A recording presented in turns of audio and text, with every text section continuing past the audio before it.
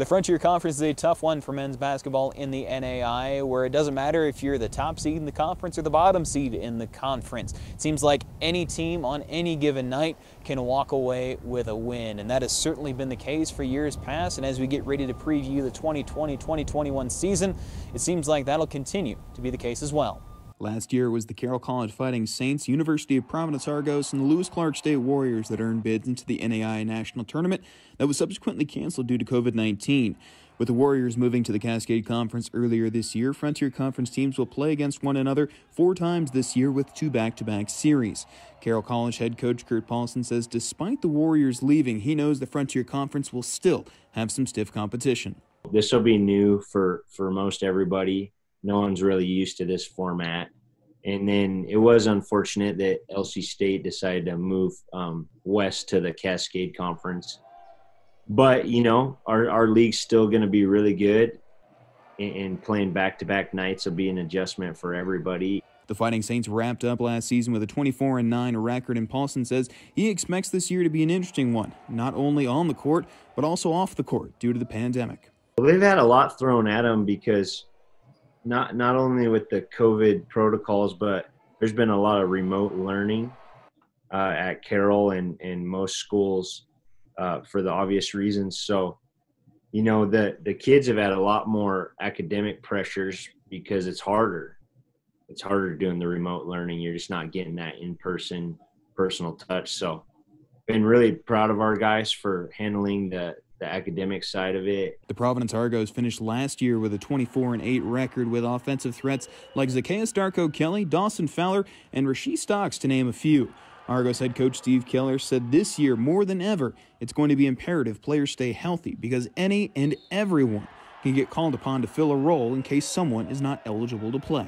You got to stay healthy. You know, Ashley has had 5 knee surgeries on his one knee, so what you don't know is, you know, they've been working on their own, but it's not the same intensity, so you don't know what they're like from March till, you know, December. That's a long time to take off where they're not playing. They definitely haven't played any 5-on-5 and stuff like that. So, but if you look at the other side of it, you know, we haven't practiced for 2 months either, like a lot of them. So we could be fresh. In Havre, Sean Hughes is in his 19th year of coaching the Montana State Northern Lights, and last year, the Lights were no slouches themselves, posting a 20-12 record. They did miss the national tournament after drawing a first-round conference tournament game against Lewis Clark State. And though this year is full of uncertainty, Hughes and his players are looking at the positives this year is bringing. We got to look at the bright side there and just be able to go to the gym and be able to work out and be able to lift and be able to condition and be able to do all that stuff. We're just trying to keep it in the bright side, keep it on the positive, and know that, you know, it's going to happen. We've had these targets, dates come and go, and that may happen the rest of the year. Probably will. But at some point, we'll be playing somebody. And so we want to be ready for that, and that's our mindset. At Montana Tech and Butte, the Ore Diggers had a bit of an up-and-down season that ended with an 18-12 record. The down, 8 of the Ore Diggers' losses on the year came during 3-game and 5-game losing streaks. The up, the Ore Diggers notched the program's first victory against an NCAA Division I team when they beat the Montana Grizzlies 74-72. They beat the 3rd, 8th, and 17th ranked teams in the NAI and ended the regular season on a 4-game win streak. And as head coach Adam Hyatt and his squad embark into a sea of uncertainty this year, he's not exactly thrilled about what this season could be. One of the things that coaches despise more than anything else is uncertainty. And, you know, this whole year is going to be one of uncertainty where, you know, you from a day-to-day basis, you just don't know who you're going to have available with you.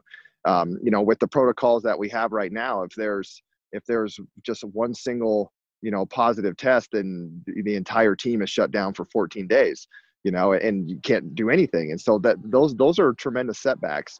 And, you know, so yeah, it is a challenge. And we talk about our depth, and our depth is a great component to our team, which it is. We have a lot of players that can play, but the uncertainty of who we're going to have available from day to day is going to cause a lot of challenges for us.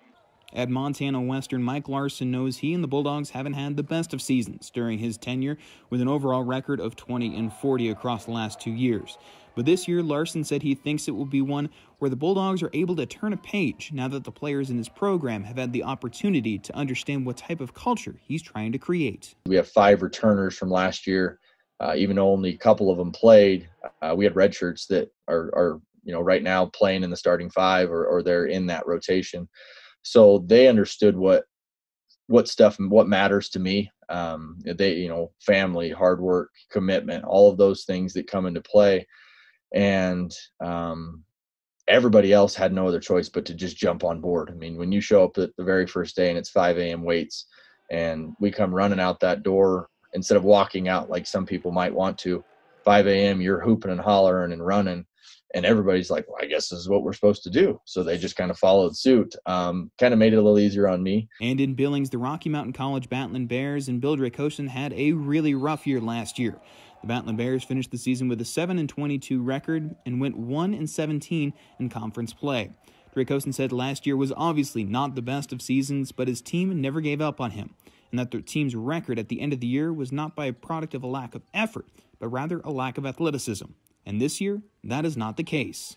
They share the ball extremely well. We're a lot more athletic. One of our biggest problems last year was not playing hard, was not commitment, was not, fighting and giving us everything. We just had a little lack of athleticism last year that we normally have. And it doesn't take long in the Frontier Conference as competitive and as many great athletes that we have nowadays to really see how that affects you if you don't have some pretty good athletes out on the floor. We're definitely going to be more athletic this year. And while there are certainly a handful of unknowns regarding the 2020-2021 Frontier Conference men's basketball season, there is one thing for sure.